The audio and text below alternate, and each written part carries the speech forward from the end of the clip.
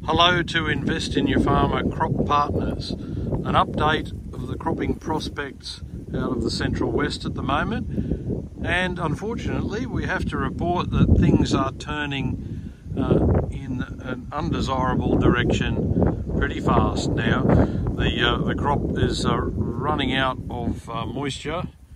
Even though it's got a nice green tinge to it there, its growth coming out of this winter has not been sufficient. We've had a couple of sets of changes go through without delivering substantial rain, only in the order of a couple of millimetres, and that's not going to be mostly sufficient for grain fill from here. We're going to be retaining the paddocks out that we have partnered with you to see whether we can get some grain, but the reality is it isn't looking good at the moment as far as grain recovery. So that's a very disappointing report to have to give to you, and we can only do our best with the moisture that's delivered to us. We've even gone to the trouble here of doing a soil pit here to examine what the prospects of growth are going forward, and the synopsis is that it won't be sufficient enough subsoil moisture to change the situation.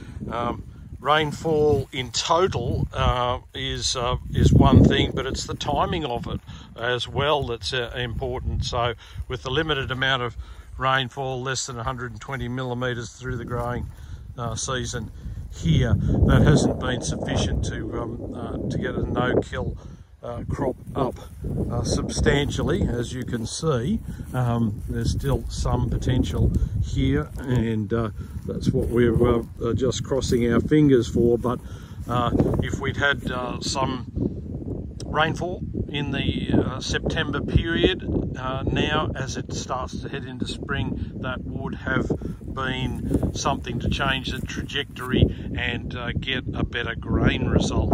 Unfortunately, that just hasn't occurred.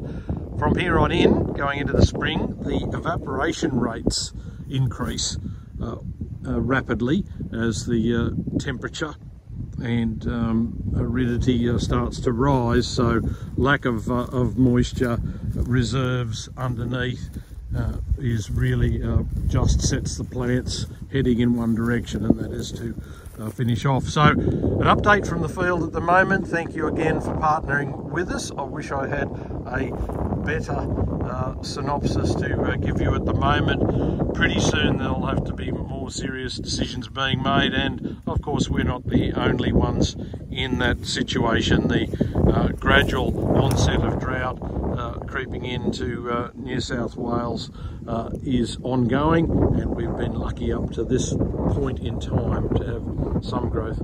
Plenty of other areas haven't. So we'll keep you updated with further decision making and take you through the overall picture as well in the next 2 weeks as we see what eventuates, and with our fingers crossed for potentially some late rain to assist in salvaging a result for us. Thanks again for partnering with us, and we'll keep you updated.